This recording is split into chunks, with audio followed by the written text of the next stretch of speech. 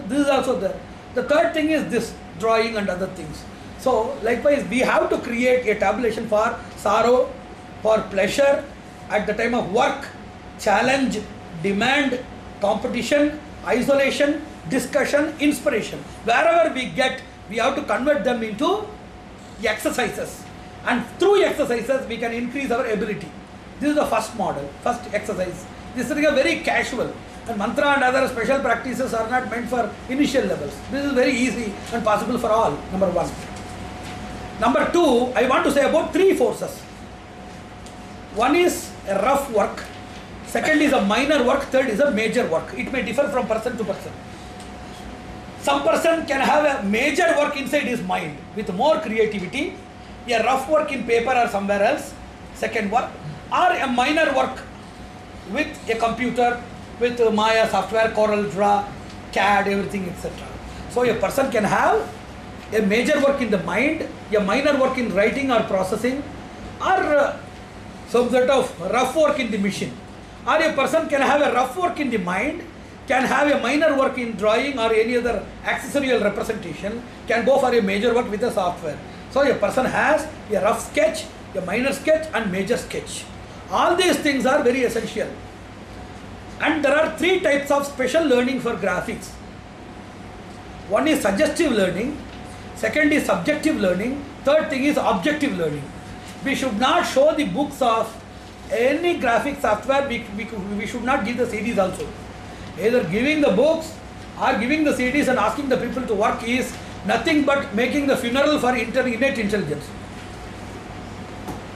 Suggestive is to check their natural intelligence as well as their natural inclination or proclivity to go for designing. They must be given suggestions. What do you suggest? What do you think about these things? And second is this subjective learning. You should not give any jargons or terminologies. You write everything. Have you understood them? Then after that type of subjective learning, if you give the jargons, they will be memorized more easily. So you must understand things. Whenever you go for terminology, whenever you go for complex structures or complex nomenclature, you forget even easy things. Easy things are somebody told. Gita is very easy, but the commentary written for Gita, that is very confusing. So in most of the areas, the real stuff will be very easy to digest. And in the pretext of explanation, exposition, demonstration, elucidation, illustration, they will mix a lot of things and make it more Herculean. It will make it as a daymare instead of a nightmare. What is the difference between daymare and nightmare? Books are daymare and devils are nightmare. Is that the thing we have to do? So I cannot implement anything in other institutions, but still I think that I am so much privileged as well as potential enough to create an institute where I can implement those things, because I am having my own sovereignty and command in my own areas. So this type of suggestive learning is you should not take anything, etc. What do you feel about graphics? I am feeling like this. What do you consider about my feeling? These are all suggestive learnings. If you go for 1 hour of suggestive learning and half an hour of your graphic or any software learning, in that half an hour you can earn the knowledge of 2 hours of your traditional learning or technical learning or coercive learning. That is the thing. You must go for a suggestion. Second thing is subjectivity. That is, you go for the concepts, you go for the real understanding of the concepts instead of saying about the terminologies or about the complex or intricacies inside it. And the third thing is objective.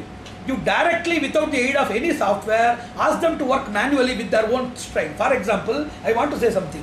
Each and everybody at an inert level of intelligent proportion, it is known as inert level of intelligent proportion, they will be having 0 or 1 or 2. They will be in the level of 0 or 1 or 2. Directly, if they are connected with books, directly if they are connected with softwares and applications and learning, it won't be matching at all. You ask the person to be objective. For example, give them a prism, ask them to draw like that, or ask them to do with real objects instead of mechanical drawings. If they start doing with that, they will be raised to the level of 10 or 15, by which they can directly be a good competitor or to compute with the computational devices. So this is known as objective learning. At least in the 6 months of learning or 3 months of learning, 10 days should be for self-suggestion or intra-suggestion or group suggestion. 10 days should be for subjective learning without teaching any terminology, without teaching any complex or intricacies. 10 days should be with objects. Afterwards they expose them, they can catch quick fire and they can learn it as a crash fire course, immediately it will be made, it will be imprisoned in their impressionable mind. That is the greatness of that type of wisdom. So 3 types of learnings are there. One more thing I want to say, it is a very wonderful ideology which nobody should have generally thought of. It is known as coherent action. For example, if somebody is playing a mridanga, then automatically you may be seeing their necks moving, giving an adjacent or adherent or coherent bhava or expression to that of the percussion instrument. You might have seen Zakir Hussain and other people, that is over movement. Huh? But each and everybody, that may be natural to him. Whatever we consider as something more than a real or scale emotion, may be a scale emotion for somebody else. We cannot fix any scale of emotion that you should move only 2 inches right and 1.5 inches left. We cannot say that it comes out of one's own emotional expression. You cannot restrict it. But there is a movement. It is a percussion. Whenever you operate a percussion thing, naturally, whenever there is a melodial note, whenever there is a musical expansion or expression, automatically there is a coherent motion here. Likewise, whenever great people are singing, you may be seeing the mouth is singing, so lips have to move. Why they are moving their hands as per the tonic scale? They are saying, ah, they are moving the same thing. They are moving the same thing right and left. They are moving the same thing up to down, then down to up. You tie their hands, they cannot get that benefit. They cannot get that type of depression. They cannot get that type of gravity, density and depth. That is possible only by a coherent motion. Likewise, whenever you think things, whenever you think about things, there is a coherent motion of your fingers. And whatever you are doing with the mouse is a standard plain motion. There are 2 types of motions. One is a specific motion. Second is a plain motion. Wherever you are catching the mouse and moving here and there like this, doing all of these things, this is a plain motion.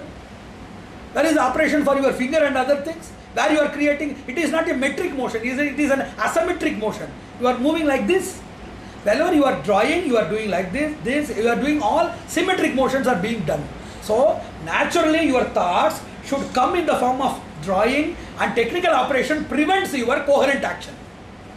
If you start with coherent action, so what I want to say is, if you are so bold, if you are so confident, you can be a good competitor of 3D Studio Max without the essential need of a software. If you are not so bold, if you are concerned about your future profession and other things, if you are concerned about your immediate placement and promotions and settlement of life, you can do your work, which I have already told. Make a rough work by having this type of movements. It is known as complementary learning or complementary designing. What is the complementary designing? The more you work with your hand, whatever you are doing there, that will make your attention and implementation more in the technical screen. If you work here and work there, you just test somebody. If you work here and you work with the screen, then your performance with the screen will be more enriched. You work in the screen, then create the same thing for your own specific motion of your arms for coherent action. You can have your own writing skill, you can observe that it has been enhanced. So, it complements to each other. Your hand writing, coherent action, that is inherent action, coherent action. So, thinking and writing, that facilitates you to have a boosted technical implementation. Your technical practice boosts your writing and drawing skills. So this type of a triangular coordination of inherent, coherent and technical methods of rough, major or minor working, which you can select between anything of your choice, that will make you boosted in your presentation, in your thinking, in your finest way of presentation, without lot of confusory permutations, then rubbing and giving and other things. So one more thing I want to say from the Shastras is, strain gives you more induction in knowledge boosting and manifestation.